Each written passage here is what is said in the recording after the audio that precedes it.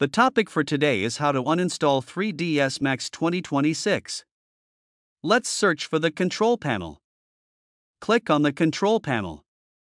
Click on the Uninstall program. Let's maximize the window. Here you can see the multiple 3ds Max components installed during installation. For identifying the 3ds Max components, check the publisher and install date. Next, click on Uninstall for 3ds Max 2026. Click on Uninstall. After clicking, a confirmation window will appear. Click Yes. After clicking, it will continue the uninstallation process. Next, click on Autodesk USD for 3ds Max 2026. Click on Uninstall. After clicking, a confirmation window will appear. Click Yes. After clicking, it will continue the uninstallation process. Next, click on Adobe Substance 3D for 3ds Max 2026. Click on Uninstall. After clicking, a confirmation window will appear. Click Yes. After clicking, it will continue the uninstallation process. Next, click on Autodesk Advanced Modeling Tools for 3ds Max 2026. Click on Uninstall. After clicking, a confirmation window will appear. Click Yes. Let's click on the Retopology tool for 3ds Max 2026. Click on Uninstall. After clicking, a confirmation window will appear. Click Yes. Next, click on the Flow Retopology tool for 3ds Max 2026. Click on Uninstall. After clicking, a confirmation window will appear. Click Yes.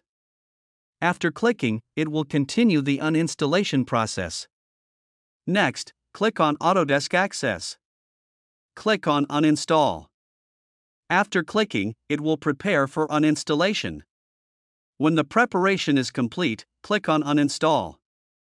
After clicking, it will start the uninstallation process. After uninstallation, click Finish. Next, click on Autodesk 3ds Max 2026. Click on Uninstall. After clicking, it will start preparing for uninstallation.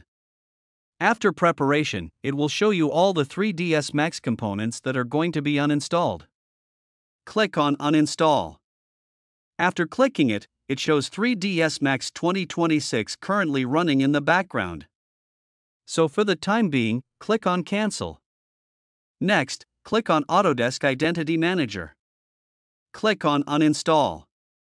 After clicking, you will see the background unfinished uninstallation progress message appear. Don't worry, just click OK and wait for some time to finish the background process.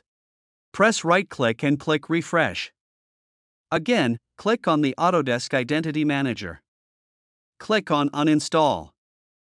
After clicking, a confirmation window will appear. Click Yes.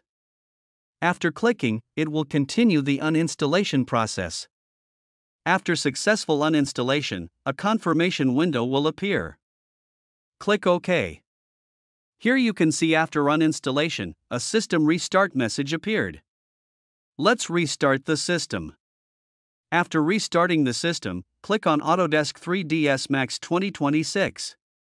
Click on Uninstall. After clicking, it will start preparing for uninstallation. After initialization, it will show you all the 3ds Max components that are going to be uninstalled. Click on Uninstall. This 3ds Max software is large in size and may take a little bit of time to uninstall based on your PC configuration, so be patient. Let's fast forward this portion. After successful uninstallation, a confirmation message will appear. Click Finish.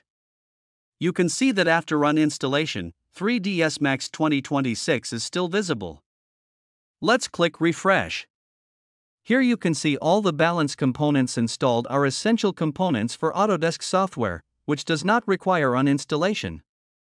So in this process, you can do an Autodesk 3ds Max 2026 clean uninstallation. Like, subscribe, share, and press the bell icon for more interesting topics.